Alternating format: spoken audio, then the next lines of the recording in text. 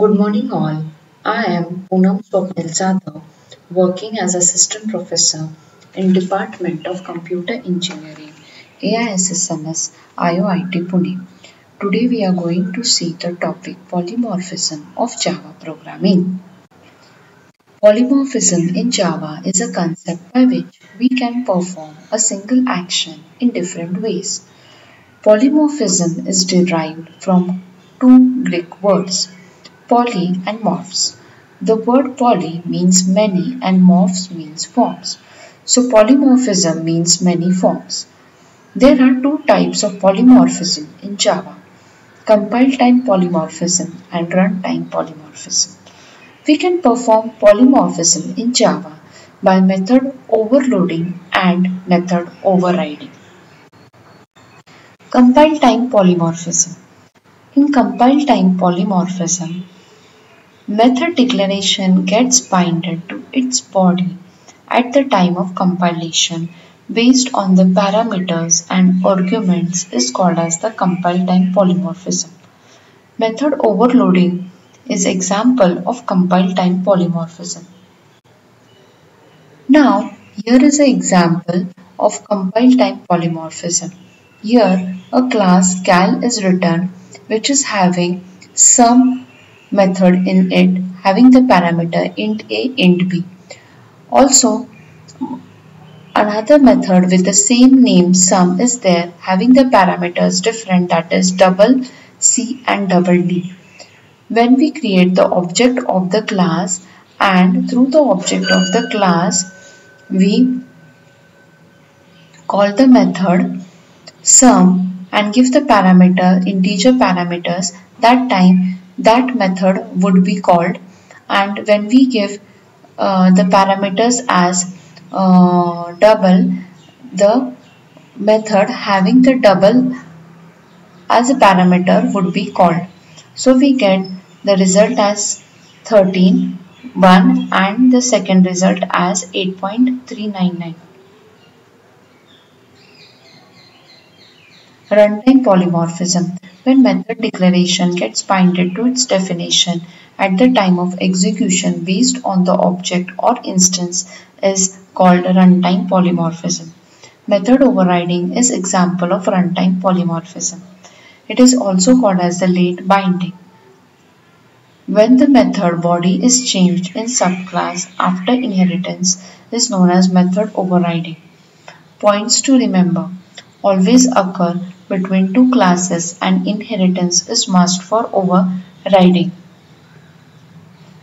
Now runtime polymorphism. Here a class is written as base class, a method is written display which tells us a statement is written inside it as presently in base class.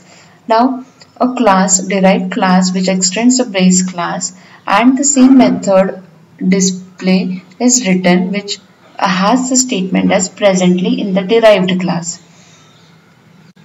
When we create the instance of the derived class as derived class d is equal to new derived class, and then we call the method d.display, that time we get the output as presently in derived class. Now base class b equal to new base class b.display, we get the output as presently in base class. Method overloading. Declaring multiple methods, static or non-static, in a same class with the same name but having different parameters or arguments. This concept is known as method overloading. With the help of method overloading, we can declare multiple methods of same name and can use this method of same to perform different operations. Method overloading is also known as the compile time polymorphism. Now here, class area, we have the method cal which is taking the parameters as int l, int b. Again we have the method as cal which is taking the input as int l, int b, int h. When we create the object of the class area as a, when we call a dot cal and give two parameters, so that method would be called, and when we give a dot cal and three parameters, that method which is having the three parameters would be called. So we get the answer as first answer as 27 area and second as 140. Method overriding. When one class acquires the property of another class, that is, when a subclass acquires the methods of superclass and in subclass it changes its implementation, that is, definition of method body according to the subclass specification. In method overriding, method declaration is same but definition of the body is different. Now consider the example here. Class scooter method is their performance and the statement is when a scooter is running. Now class activa extends the class scooter, performance is the method and here activa is running smoothly is written. When we create the object of activa class a dot performance, so we will get the output as activa is running smoothly. Super keyword. The super keyword refers to superclass objects.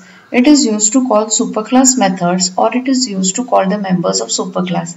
The most common use of super keyword is to eliminate the confusion between superclasses and subclasses that have methods with the same name. This keyword refers to member of current class in which it is written. Consider the example here, class scooter, the variable speed is there which is having value 120. Now class activa extends scooter and here the value of the speed is 180. Now display method is there which shows the maximum speed as super.speed. When we create the object of activa and we write a.disp, that time the method which is written in the activa class, that is disp, is executed and here super.speed is written. Super is the parent class, that is the scooter, so it will display the value maximum speed as 120. So in this way we have studied the concept of polymorphism, we have studied the types of polymorphism and seen its examples. Thank you.